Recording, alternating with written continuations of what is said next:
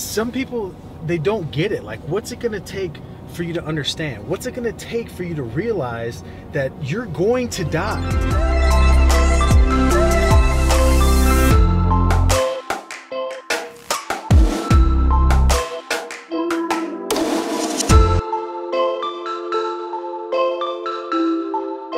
Gary Vaynerchuk talks about this pretty often, that there was this period of time, like a few years, where he hung out with people that were like 70, 75, 80, 85 years old.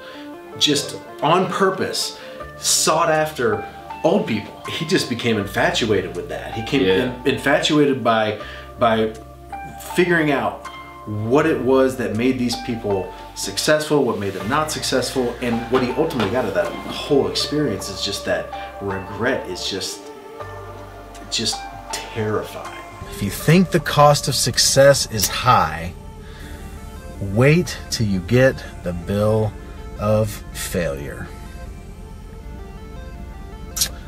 And that's about as real as it gets. And that is called regret. And regret, I don't know about you, but it's terrifying. If you've ever seen someone that's had a lot of regret in their life, someone that is towards the end of their days and doesn't have much time left,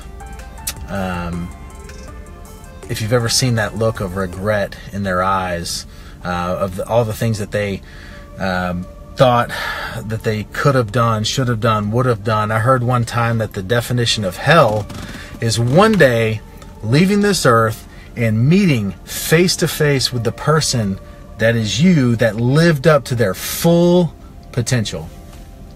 How many of these people are lying in these graves right now with ideas still in their head, with these thoughts that they had of doing these things that just never got around to it, that got busy with the everyday routine of life, that got busy with all of the stuff that we occupy all of our time with?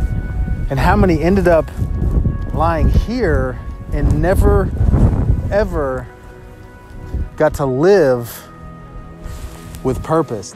What good is running wide open, running myself ragged and all of this if I look up at the end and I've got no one else around me?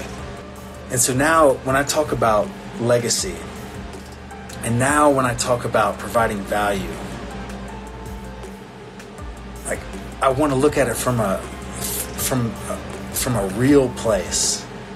What I knew from my own personal experience, those first 2 years when I went from being absolutely broke to 300 in income to close to 450, that I was on a path where I would have burnt everything else around me to the ground. They talk about success without fulfillment is the ultimate failure. Tony Robbins said that.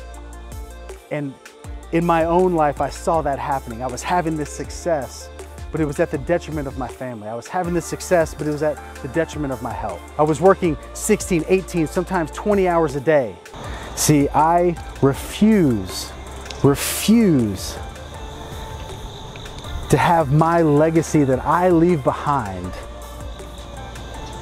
be the little numbers to the side of a picture, the little numbers to the side of a video on Facebook, on Instagram. The legacy that I leave behind will be in the people, will be in the families, and will be in the ripple effect through the communities of those I'm able to impact.